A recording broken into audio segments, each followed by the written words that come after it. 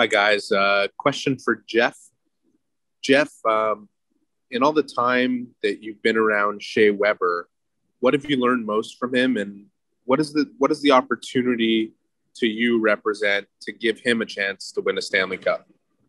Yeah, I mean, I think from day one he's stepped in and been a leader for this team, and obviously he's been around the league for a long time. So obviously we want to win for everybody in our room, everybody in the organization, but for guys, especially like him, Stalzy, Pears, Pricer, those are all guys that have been around for a long time. And those last two I mentioned, the first time being in this position. So, obviously we want to do it for those guys, but, obviously everyone in the room. Matt Larkin. Hey guys, this question is for Jeff. Jeff, when you look at different goaltenders you've played in front of in your career, and you look at Carey Price specifically, and his body language, his calm in net, I'm curious, as a defenseman, how impactful is that on you when you see the guy behind you who's that calm and sort of efficient in his movements throughout a game? Yeah, I mean, I think that goes a long way. Whether it's you're up in the game, down in the game, he's always calm and collected, and like you said, his movements are they seem effortless, and he doesn't get rattled in the net, which is it sends a calming presence, or his calming presence sends a message to our whole team.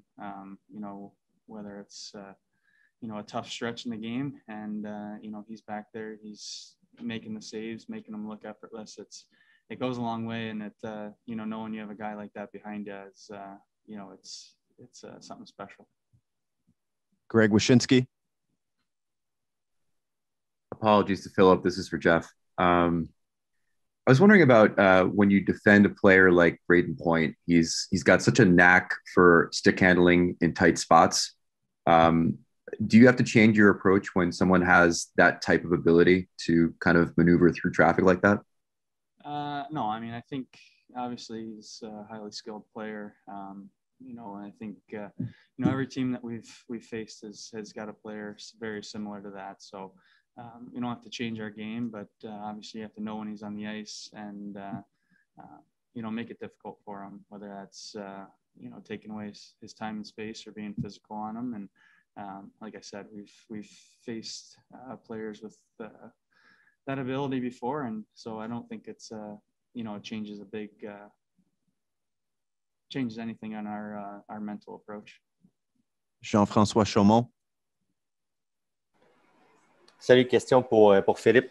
Philippe, je peux imaginer que jouer une finale de la Coupe Stanley, c'est déjà un événement très particulier, mais de l'autre côté, tu retrouves Yannick Gourde. Je sais qu'il n'y a pas d'amis en séries éliminatoires, mais tu as quand même joué 3 ans avec Yannick à Victoriaville.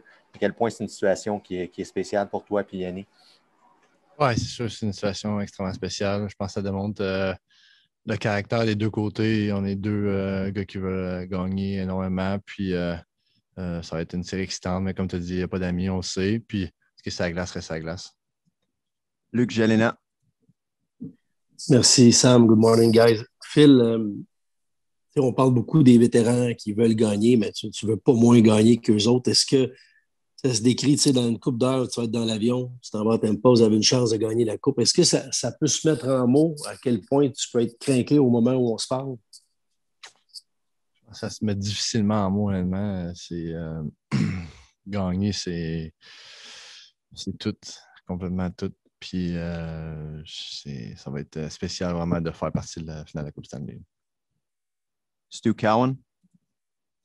Question for Phil. Phil, I left the Bell Center around 1 o'clock the other night. There were still hundreds, if not thousands, of fans waiting for you guys where you come out of the garage. I'm just wondering what the fan reception has meant to you guys, and do you have a favorite memory yourself from you were a kid as a Canadiens fan? No, I think it's as a Canadian fan, it's my best memories for sure. Living it too as well. Being part of those big moments is definitely something very special. And also our fans are fantastic. They're giving us a lot of energy after that game 6 outside. Obviously give us a lot of energy for the final, and we want to come back here. We want to win again. It's gonna be awesome. Arpin Basu. Good morning, guys. I also have a question for Phil. Salut, Philippe. Jeff a été demandé tantôt sur Braden Point, mais c'est sûrement toi qui vas l'affronter pas mal pendant cette série-là. Qu'est-ce que tu vois quand tu regardes Point? Qu'est-ce qui le rend aussi efficace et qu'est-ce qui le rend unique comme joueur offensif à tes yeux? Beaucoup de rapidité. Il est bon dans les Tyleria sur la glace. Il se crée de l'espace. Un petit joueur qui se crée beaucoup d'espace. Mais écoute, les Matthews et Marner, les Shifley, ce monde, Healer, Wheeler, tous ces joueurs-là sont similaires, extrêmement bons avec la rondelle. Donc, ça va être un joueur à surveiller de plus. Puis, je pense que c'est pas juste Point, je pense que c'est la ligne au complet avec Kucherov. Donc, c'est une ligne extrêmement dure à contrer. Mike Zeisberger. Jeff, I just wanted to ask you, talking to your dad this week, he talked about the last time you guys were in Tampa, that four of you, I believe it was yourself, Gallagher, Shea, and Carey, went to Lakeland to take some batting practice. And your dad was noticing just the chemistry that you four guys have and how much of a leadership group they are. What do you remember about that? And can you talk a little bit about your bond with those three guys and what it means? Yeah, I mean, it was a group that went down there. We had the day off, and it was great to just kind of step away from hockey for a day and to experience that. And I think Shea, Pricer, Galley are obviously huge parts of this team, and it's obviously not only what they do on the ice. You look at those guys, their leadership in the room is special, and you see the way they perform on the ice, and it's it's something that everybody sees how hard they work, and it's easy to get behind those guys, feed off of their energy, feed off of their work ethic, and I think those three guys really bring this group together. Jonathan Bernier. Merci, Sam. La question est pour Phil.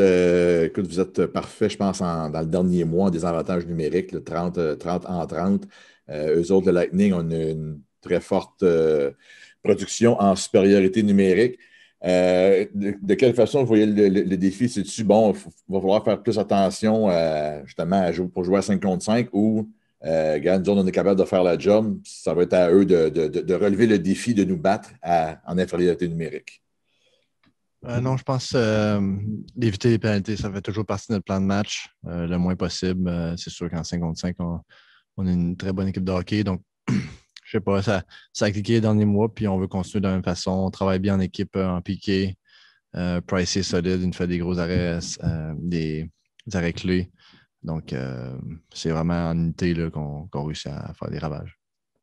Take two more for Phil and Jeff. Richard Labbé. Oui, salut Philippe. Je voulais te demander par rapport un petit peu à ça. Il y a eu une recette pour vous autres depuis le début de l'année, des séries en tout cas, c'est de neutraliser les meilleurs éléments de l'autre équipe. C'est quelque chose que vous avez toujours fait. J'imagine que pour toi, non seulement c'est un élément de fierté, mais est-ce que tu vois ça aussi comme étant quelque chose d'important dans la série qui s'en vient, de neutraliser leurs meilleurs éléments à eux? Absolument. Je ne sais pas ça va être quoi les match-ups exactement, mais je pense qu'on a 4 bonnes lignes qui sont capables de shutdown puis de jouer le bon jeu défensif du Canadien en ce moment. Puis, c'est ça. Écoute, 4 lignes qui peuvent jouer défensivement, tout le monde peut shutdown. Donc, peu importe contre qui on joue, on va être prêt. Puis oui, c'est sûr que c'est un énorme défi qu'on ne t'aime pas de shutdown leur gros canon. Là. We'll take the last question from Matt Larkin. Philip, this one is for you. I'm just curious in terms of what you've seen from a fellow center in Nick Suzuki and just what makes him kind of mature beyond his years. It seems like he just keeps getting better as the playoffs go. Yeah, I think the biggest strength of Suze is his compete level. Yes, he's got the skill and everything, but I think your talent is shining when you work hard, and he competes really hard. He's got a good stick. He's a good two-way. So really impressed myself by Seuss. And since day one he's here, I've been impressed. Every day he's getting better. He's got a good attitude. So it's a very important player for us. Thanks for your time, guys. Merci beaucoup.